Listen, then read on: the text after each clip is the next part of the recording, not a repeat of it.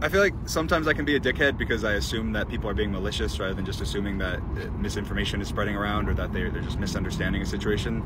So I'm gonna explain it. After one of my concerts, one of my friends was having a birthday party and I showed up to their birthday very, very late.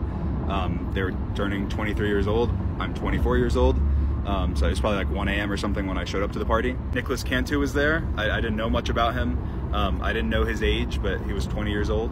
When I got there, he was already incredibly drunk, and he ended up assaulting me about 20 minutes after I got to the party. He was being super aggressive the entire night, was shoving me, and then eventually when I left the party, it was in the middle of nowhere, so everyone Ubered together in one Uber, and he got in the front seat. I still wanted to make sure that everyone got home safe because it was my Uber. And then he started being a complete dickhead to the Uber driver for absolutely no reason, belittling him, telling him that that's why you're an Uber driver and I'm a famous like movie actor and all of that. And after all of that, he turned and asked everyone in the Uber to record him because he thought it'd be an awesome YouTube video. That's his words.